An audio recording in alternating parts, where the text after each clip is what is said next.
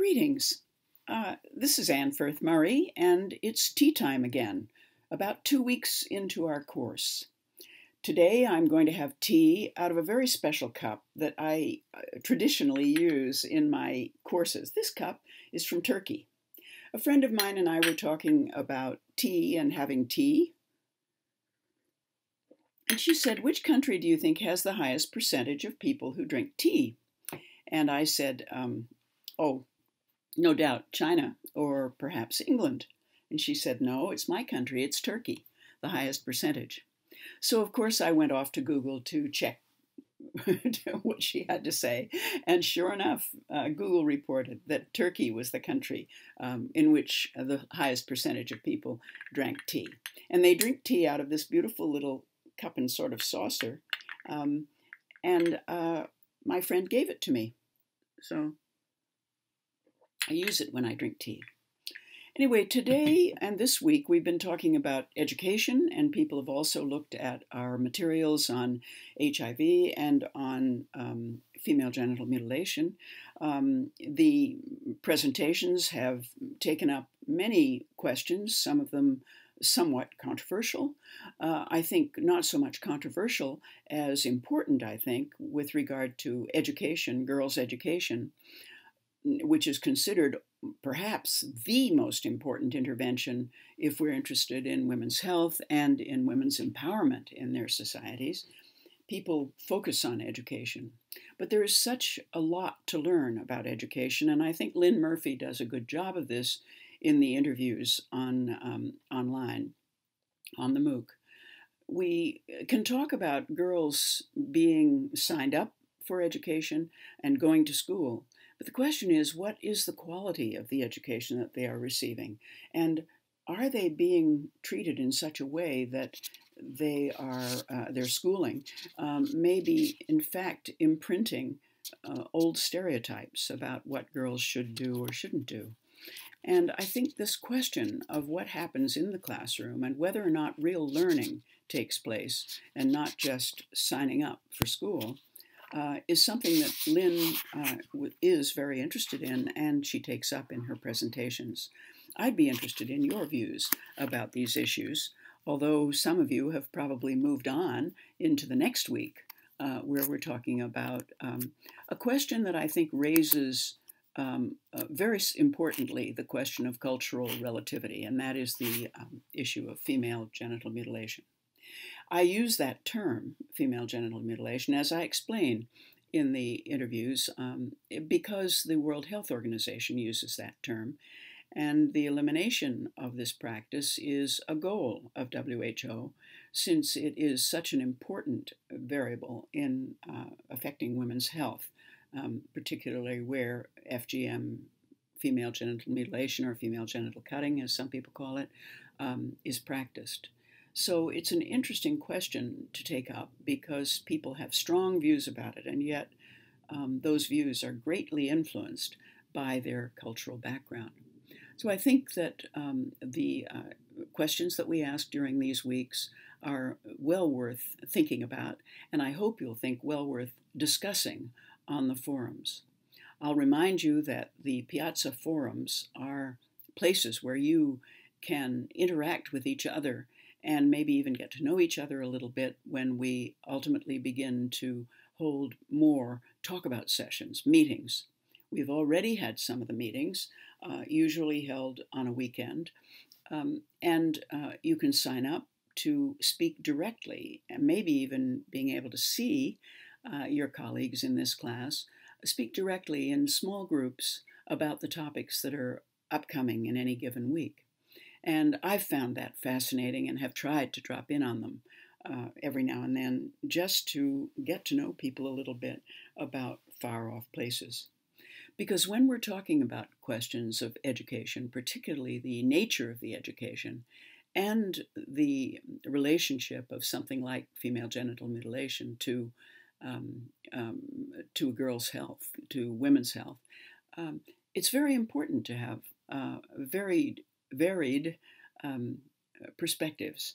And the students in this class, which now number a couple of thousand, represent those very important perspectives from many, many different countries. So I'm looking forward to seeing more of the interactions on the forum. I'd like to comment a little bit about that. Um, a few people have been bothered, maybe even offended, by the tone of some interventions that have appeared on the forums. And I would just like to remind you a little bit of something I talked about in the last tea time, which is our kind of community agreement. We try in this class to do our work the way we would like the world to be. That is a diverse place in which people treat each other with respect and kindness, compassion, learning, and so on. So if you have strong opinions about some topic and you wish to declare those clearly, I would appreciate your documenting your views. If you believe that you're right about something, I'd appreciate where you've learned it and what your documentation is for your statements that go beyond just opinion, but state things to be true. I think the truth, of course, is different from one place to another, and we respect that. But we will learn through this class from you.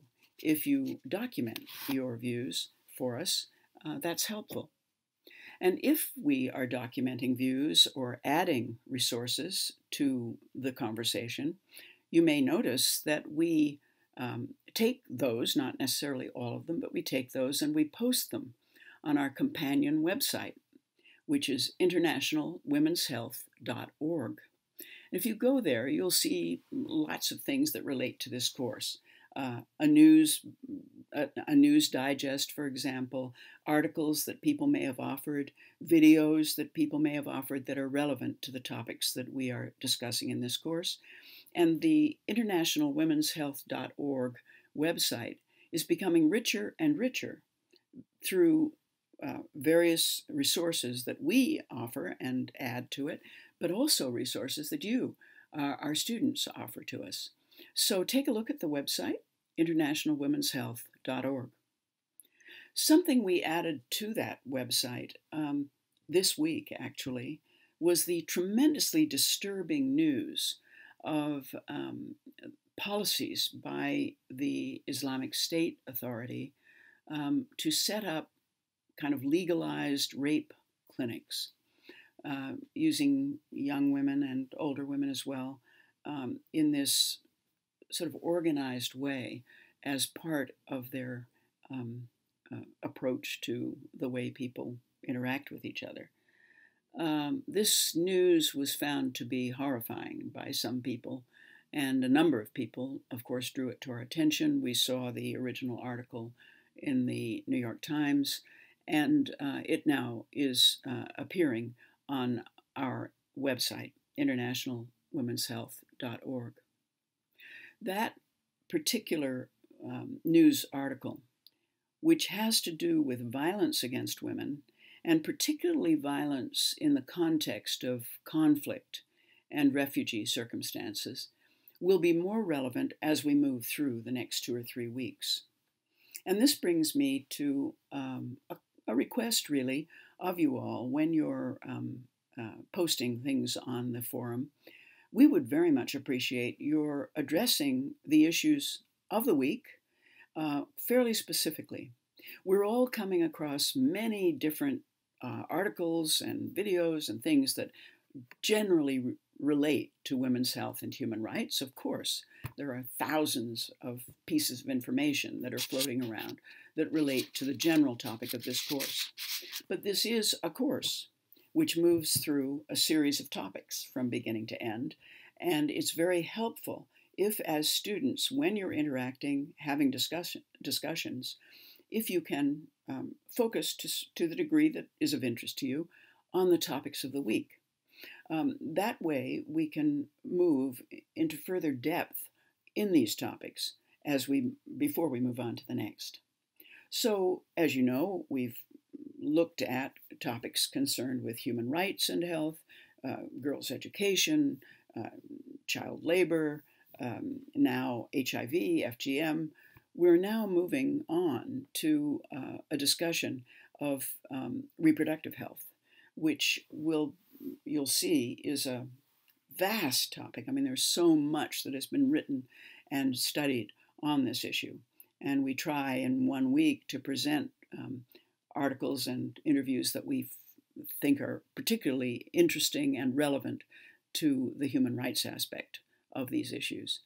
But we look forward to having you focus to quite an extent on the topics of the week if possible. I mentioned last time, just logistically, we are putting the course up in Spanish. It will go up in early October. Go to internationalwomenshealth.org and check it out there, and there'll be news on that session. It'll begin we're pretty sure it'll begin in the first week of October and go for 8 weeks. I'm going to take another quick sip of my tea from my beautiful teacup and bid you farewell for today.